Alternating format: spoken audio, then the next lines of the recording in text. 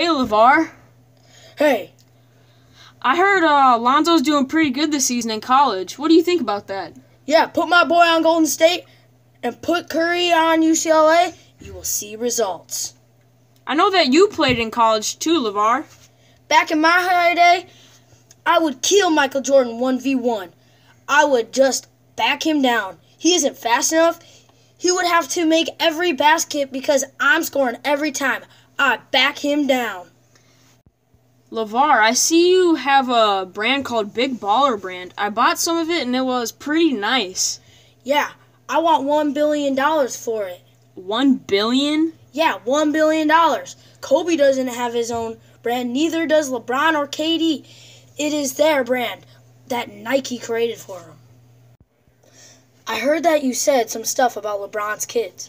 I've never seen one that really lived up to what their dad has done.